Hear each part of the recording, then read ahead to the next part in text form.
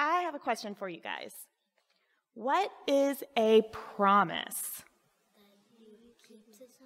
That you keep to someone, yeah. Are you guys good at keeping promises? Sometimes.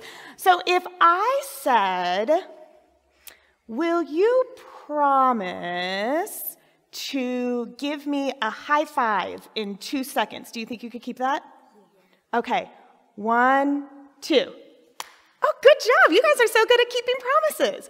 Okay, what about this? If I said, will you promise in 10 years to come back and give me a high five up during the children's message?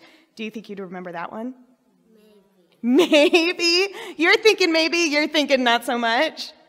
That would be a really hard promise to keep, right?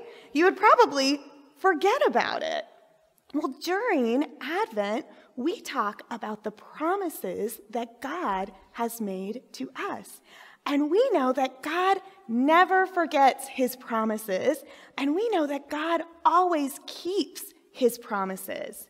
In our Bible verse for this morning, in Isaiah chapter 9, verse 6, it says, "For unto us a child is born, to us a son is given, and the government shall be on his shoulder, and his name shall be called Wonderful Counselor, Mighty God, Everlasting Father, Prince of Peace." That was when God promised to send Jesus. All of these words are about Jesus and God promising to send Jesus. And we know that God kept that promise, right?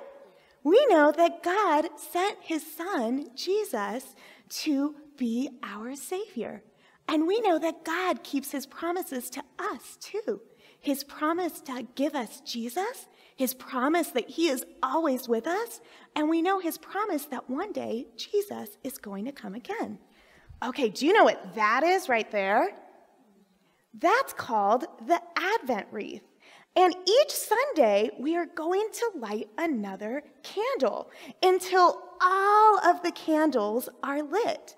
As we go through the weeks of Advent, we are counting down to Christmas and counting down to remembering the promise that God gave us and the promises that he keeps for us in his son, Jesus.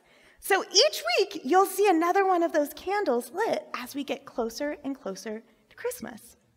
Let's have a prayer about that. Can you guys fold your hands and bow your heads? And I'm going to ask both of you and all of the adults to repeat after me.